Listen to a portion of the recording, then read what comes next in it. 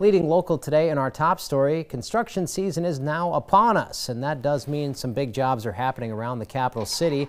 Orange cones and barricades just about everywhere you look. The city of Bismarck plans to start work reconstructing and resurfacing Bismarck Expressway from Washington Street to the I-94 exit 161 interchange. Workers are also taking on the major task of repaving State Street along with upgrading traffic signals.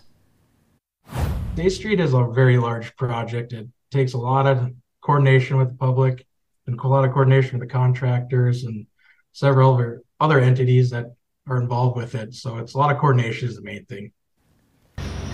Since State Street has become a large undertaking, officials with the department say it'll take several months to complete. However, workers understand the heavy traffic of State Street, and because of that, they'll have to keep 2 lanes open, both heading north and south.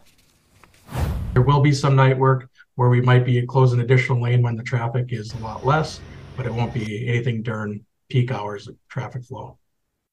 The city suggests that drivers plan ahead if they're planning to take State Street, if they're trying to make up a little time and use detours when they can.